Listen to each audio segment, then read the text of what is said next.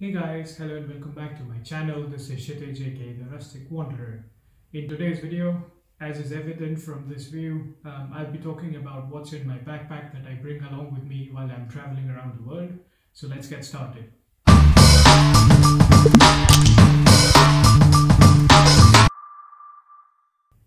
So typically when I'm traveling around the world and I'm picking my destination, I don't normally do intensive research about the place to already have a sense and feel of what to expect, because I like to leave things uncertain, and that gives me the kind of pleasure of exploring and learning things while I'm there in the environment rather than knowing everything ahead of time. So essentially while I'm packing, what I'm thinking in my head is to keep the backpack as light as possible and also be prepared for a few different kind of situations. Typically, I prepare for the possibility of being able to swim in case if the season is nice and if I land up next to some water body there. Mostly open water swimming, not indoors in a swimming pool, because that I can do it while I'm at home as well. So no point doing it while I'm away in another country. I also prepare for trekking just in case if I land up near some mountains. Big or small doesn't matter, as long as it's some sort of trekking trip, or sometimes there are even small trails in a park that take you up a small hillock. That's also better than nothing, some sort of exercise. I did a couple of those while I was in Athens. Right behind the conference center there was a small park with a small trekking trail that takes you up through the nature, nice waterfalls and well laid out steps. And there were nice views up at the top, so I stay prepared for those kind of things. Also for camping out in the forest, normally it is reasonably easy to find a pair of trees that you can use as your hammock mounting poles, and you just set up your hammock, chill for a bit. As long as you don't destroy the nature and you respect the nature, keep it nice and clean. I don't suppose anybody should have a problem with you setting up a hammock. Other than that, I also prepare for some impromptu sports sessions. So since I do a lot of sports, sometimes I end up requesting some people to let me play with them for a while. So sometimes I requested them to let me play volleyball, sometimes basketball, sometimes just random rock climbing, even if I don't have the proper shoes, but just like a mini couple of minute session so that I can learn from them, because I also tried my hands at bouldering. So let's see what I have in my backpack. The items that I'm going to describe are in no particular order, and this is not an exhaustive list. These are just the essentials that I have in my backpack. Other than these, of course, there are the clothes that you use for daily use, your undergarments, your toiletries, and other such accessories which I'm not going to talk about because I presume they're obvious and you already know about them. So let's see, let's start off with this towel that I have in front of me. It's from Decathlon, from a brand Nabaiji, and it's a microfiber towel. It's the biggest size that you have in Decathlon, and the reason why I really like this one is because microfiber dries up really fast. It does feel a bit awkward when you're wiping your face for the first time with this towel, because if you're used to the fibers of a regular towel, then this would feel like it's missing all the fiber, as if you've used the towel for like several decades and the towel has worn out. But that's not the case, you just have to get used to it. It dries up really fast, it's really big, so you can easily wrap around yourself and move between the washroom and your room in case if they are separated and so on. For example, in a hostel that might be the case. So you can easily wrap around yourself. You can even use it as a beach towel. So wrap around yourself after you come out from the sea, or you could just lay it on the sand to lay on top of that so that the sand doesn't get stuck on you. And since it dries really fast, you can easily put it in your backpack even if you take a shower just a couple of hours before you're actually traveling somewhere. So that's really convenient. Next up, of course, essentials is world travel adapter. So I use this twist and slide world travel adapter, which works for about 100 to 150 countries around the world. So on the top you have, you could plug in a UK plug with thick flat pins, a US plug, Australian plug with the very thin ones that are at an angle, What it does is you rotate it from the top like this, and on the ring, light blue ring here, it says the country, so European Union, UK, US, Australia, and then depending on the country you select. So this gets locked, and then you press this button and pull it down, and there you have the plug point to put it in the socket in the wall. It has a pretty sturdy grip when you have mounted it in the wall as well, and in fact up until the point where I did not have a tripod to make the vlogs, I was actually using this as my makeshift tripod. I used to put my phone in the middle between the plug point here, so it has multiple uses. Also, since I have been living abroad for several years now, I have ended up buying electronics from overseas, wherever I was based at the time. So every time I go back to India, there's always this problem of the plugs not fitting properly. So this comes in really handy, and it has been with me for quite a while. A bit heavy, but then it covers 150 countries all in one go. So well, there's always that trade-off. So that was that. Next up is this flashlight slash camping light. So it's the Trek 900 by Decathlon 4 Plus. The thing I really like about that is that it just has a 2-hour charging time to fully charge the battery from 0 to full. It even has a lock button, so in case if you're putting it in your backpack, it doesn't turn on by mistake. And it has a 10-second booster in case if you want like a blinking light, so or just like mild light. You can charge it, like do a quick charging for a couple of minutes or even a couple of seconds, as it says it's here. It's a 10-second boost, and use it again. It's IPX7 rated, so that means you could use it for light rainfall. It's pretty sturdy, so I guess if you drop it, it would still be intact, hopefully. Weighs just about 99 grams, which was the best part, because it's I don't want this battery to be this flashlight to be very heavy and expensive. It was pretty economical as well from Decathlon. It has multiple ranges at which it works, so it could go anywhere between 4 meters to up to 100 meters, and depending on different intensities. So it starts off with a red light like this, then a medium white light, brighter, and brightest, and even, yeah. So depending on which mode you're operating in, it has a variable battery life, so it can go anywhere between a couple of hours to even up to, let's say, 70 hours or so. So that was the best part that I really liked about this. Also, it comes with a rechargeable battery, so you could just detach it from here, and also comes with a battery pack in the sense that there is a plug point that you can attach to the battery, and there are 3 cells that you could put in the AAA battery. So in case if your rechargeable battery runs out, that's like another makeshift battery, and it comes with a USB plug in a bag like this. So that's the flashlight. It has multi-purpose uses. So for example, sometimes I like to go on a mountain and stay there to enjoy the sunset, and normally when the sun sets, it gets really dark faster in the mountain before it gets darker in the city. So this helps me get down the mountain to the city, and it stays with me for quite a while. It's much easier than using the phone's flashlight, because while I'm taking the pictures of the sunset, sometimes the phone's battery starts draining, and I don't have enough to run around with the flashlight. Also, if you like vlogging like me, and if you're just a beginner, so you don't want to invest too much in all those ring lights and stuff, you could use this as an ambient light in the background, so it helps with the vlogging setup as well. So I was using this as a hack besides my makeshift tripod before. Next up, I'd like to talk about this hammock, also from Decathlon. So if you find any pair of trees that are about 2 to 3 meters apart, this hammock is a single person hammock that I found on a sale. I guess it was about 10 to 15 euros at the time. And I grabbed it even without thinking, because hammocks, who doesn't like swinging in a hammock? So this is like, although it says max 110 kilos, but I guess it's a single person hammock, so most of the people should be easily fitting inside.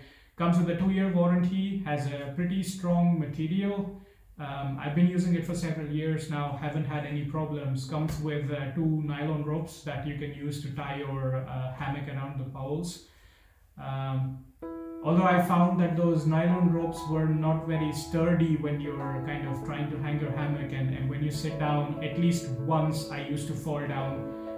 So I got really fed up with those kind of things. So I bought myself an extension for that from Overmont, which is this one. What's inside is you have those tree straps from Overmont, and these are really long, so you can open up these tree straps, hug them around the tree, tie them there, and it has inbuilt loops.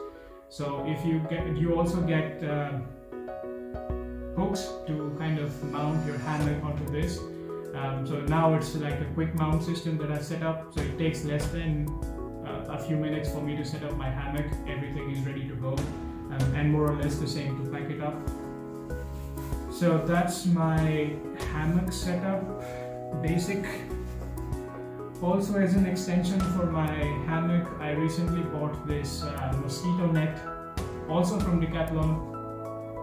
Although it was meant for a solo neck hammock that comes from Decathlon, but I've used it with my hammock as well, and it's pretty standard size, so should work with more or less all hammocks. Comes with ropes inside as well, so you could tie it between the trees above your hammock, and put your hammock through the net and easily use it. Pretty good quality, pretty lightweight, so you can have it as an attachment in case if you're traveling in the summer and planning to stay out in the night and you think there will be mosquitoes, or even in the daytime if mosquitoes are not your friends, then you can use this. Another extension to my camping setup is this recent tarp that I bought from Decathlon. Comes in a packaging somewhat like this. Gets a bit heavy, about 2.5 kilos because of the metal poles inside, but if you remove the poles, it drops about a kilo of its weight. So the tarp inside is like has a lot of configurations. It comes with a 5-year warranty, which was the best part that I bought it from Decathlon, and the tarp is pretty big, I would say. So you could either use it just as your makeshift camping setup, so if you kind of make it as a shade and do the camping underneath, or you could make it as your rain cover for your tarp, or you could even set it up as a configuration as a makeshift tent if you can sleep on the ground. So it has a lot of uses. It comes with the pegs to bolster it in the ground, and extendable metal poles, 2 of those.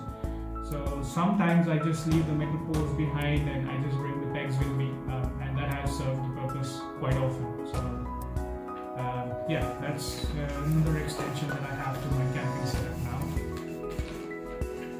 So let's pack it up, and then on the top it has a handle, so you can just put it in the side of your backpack, and then that's easy peasy. Another thing that I have in terms of clothing, so let's look at the few basic clothing that I have, is this sort of sports leggings or sports pajamas, whatever you want to call them. These are from New Balance, the New Balance Heat range.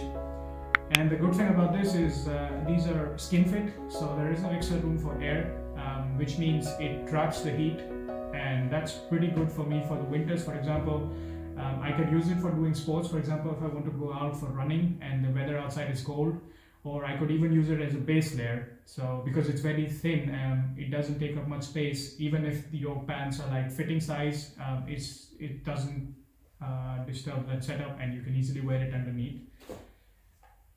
Then the other pair of clothes that I have is this camping pant from Decathlon 4-class as well. It has multiple pockets, so that's the thing I really like about it. It is pretty kind of flexible material, good quality. It's thin material despite all of these pockets, so it's pretty good for the summer. And the best part is there is a zipper here, so you could remove the lower half and it suddenly becomes shorts, so you could use it as short come pants.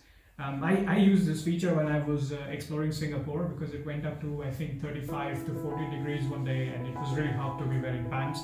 But I left from Finland, so it was cold here, so this is best for the setting if you're going out from a cold place into a hot place or vice versa, so you can set it up accordingly. And you can do it on the go. Like I still remember I was walking on the streets in Singapore. I found a small park, went inside, removed the lower house, put that in my bag, and I was on the go again, just a couple of minutes.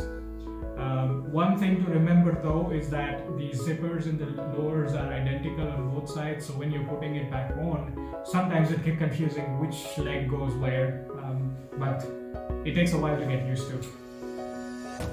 Right, let's see, what do we have? Okay, so in terms of clothes, the other two things that I want to talk about are these two guys.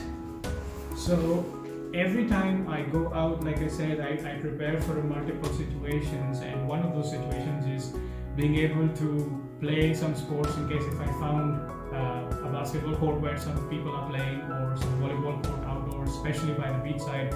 So I always bring a pair of synthetic trousers with me, because the good thing about synthetic trousers is that they double as swimming costumes, swimming trunks for guys, so you could even go and swim in them. And while they are drying, if you want, you can find yourself a volleyball court and start playing there, or a basketball court, or I don't know, just do any sport that you want to do without having to worry to keep changing back and forth, back and forth. And if the color is dark, nobody would really notice if it's dry or wet. So that's pretty convenient. Also for hot weather conditions, you could use it as like a pair of daily clothes. Although I do have like few basic regular t-shirts, I don't want to cover too much about them, but the only special t-shirt that I have is this from ProTouch. It's a full sleeve t-shirt. It has a hole here in the sleeve, so you could put your thumb inside so it stays in place. The good thing about this is it's breathable, yet it keeps you warm. So it is this Dry Plus Eco Series, so it helps you sweat out while retaining your heat inside. So that's I have found pretty good when you're trying to go hiking in the cold conditions, because if you put on too many layers, then you have to keep stopping and removing the layers and putting them back on when you start feeling cold again. But clothes like these help you to stay kind of expire your sweat while retaining your heat. So it helps a lot not having to stop every once in a while. Another pair of pants that I really like is this one, also from Quechua. These are very good for the winters because they have a fleece lining inside. Also at the base they have these straps to tie them around the shoes, so you can fit them snug tight. And the fleece lining really keeps you warm. I've worn it in Finland until like -30, -15 kind of temperatures, and I didn't feel a thing. There was no need for another base layer to be worn underneath, and I was pretty comfortable without having to think twice about anything else. In terms of shoes, I normally use one of these two shoes, depending on where I'm going and what the weather conditions I'm expecting. So if the weather is going to be nice and warm, or let's say up until rainy, double-digit temperatures, then I prefer these shoes. I got this from Finland. These are Gore-Tex rated, water-resistant, pretty sturdy shoes with a really nice grip. They've been with me for more than 2 to 3 years now. And I also use them to go to work because it's a pretty decent color, so you can pair them up with your daily clothes, so you can use it for your daily commute. Doesn't create any nuisance so much while you're passing through flight security. Oftentimes it doesn't beep, so it should be okay. They are medium height. If you kind of keep the shoelaces loose enough, then you have enough air circulation inside, so you don't start sweating, your feet don't start sweating. That's a good thing, and I have done like trekking, hiking, lots of walking around in these kind of shoes, and I stay really comfortable in them. So that's one pair of shoes that I have. The other one are these high combat boots from Bates US. They are American military brand. I think the US military also uses it. They are also Gore-Tex rated. I have used them for extremely cold conditions. Especially when there is snow or water puddles and stuff, I don't even have to think twice before I'm going somewhere. and they keep my feet really warm, so especially when it's freezing cold outside. I prefer using them, and both of them have really nice grip at the bottom, so you could use it for any sort of extreme outdoor conditions where you want to go. Continuing further along the lines of being prepared for various different conditions, I also remember to stay hydrated wherever I'm going. So I normally carry two kinds of water sources. One is typically a bottle like this. I try to avoid having to buy plastic water bottles from outside. So I bring my own bottle. Normally, if you're staying in a hostel or any other form of accommodation, of course you can go and refill yourself before you're leaving. And as a reserve, I always keep like this kind of a bottle, which is it shrinks as you keep drinking your water. So this kind of water bladder is pretty useful because the weight reduces as you keep drinking. So at the end of the day, by the time you're coming back home, it's kind of weightless when all the water is used.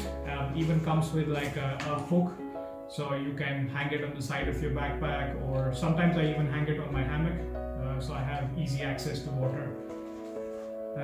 Then this is a souvenir I got for myself from Finland. It's called a cuisines finish, or it's essentially a wooden cup made out of birch tree, because birch tree is very kind of commonplace here in Finland. Most of the furniture and most of the common use wood is from birch tree. This helps me kind of hydrate myself, be it water, be it juice, or any sort of soft drink that I bring with me on the trekking trips or outdoor trips. Especially in hot conditions, so I don't have to buy plastic cups or any other form of cups to be able to drink water or drink juices that I have with me. And usually for snacks and food, I try to go for what I find locally around me, but I do remember carrying some sort of protein bars to snack on with me, and some nuts, usually non-salted nuts. I don't like salted nuts because they tend to make me really thirsty. So I go for non-salted nuts to keep me kind of full, so I'm not eating junk all the time. And I try to bring some fibrous fruits with some water content, such as oranges, apples, bananas. These are very easy to find almost everywhere you're going. You go to any convenience store, you should be able to find them. Then I kind of get some snacks like sandwiches or whatever is available around that's like a to-go kind of snack. Keeping in mind that I might be outside for the entire day, the temperatures might get hot, so things don't spoil.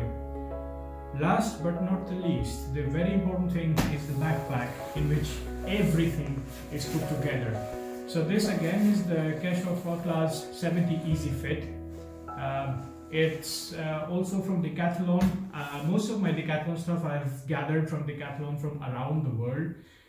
But I really love this backpack. The reason being, it has like a dual zipper, so you can open it from the top or at the bottom. So it helps you pack your stuff easily. Also has a compartment here with elastic, so you could put your laptop or some essentials inside that you want easy access to or to stay secure. Has pockets on the side, pocket at the bottom. Has straps at the back that you can adjust easily to fit your back. So there is like multiple straps for you to adjust. Also there is like padding that confirms to your backbone, so it stays really snug and comfortable. So I have carried about 20-23 kilos on my backpack with this, and on my back, and then I didn't feel a thing. I have stayed out for a day-long hike or even longer, and this was pretty convenient. So you can adjust the height and where it places on your bag very easily. Also comes with a rain cover. I think that's reflective in nature, so it's pretty convenient. I've only ever had to use the rain cover once, maybe for a couple of minutes. Also has this small pouch here at the waist pack, so if you want some essentials to go in there, you could put them there. So that's most of my stuff gets packed in there. Right, so that was it. That was the essentials that I carry around with me while I'm trekking, hiking, backpacking, and exploring the world. So now you know. Do comment down below if you want to tell me more about what are your trekking and packing essentials. Most of the products that I've explained in this video, they'll be linked down below, so you can check them out if you want to. Buy them if you wish to go for them. Be sure to like, share, and subscribe this video. on my channel, and share this video with your friends who like traveling as well, so that we can learn from each other as a community.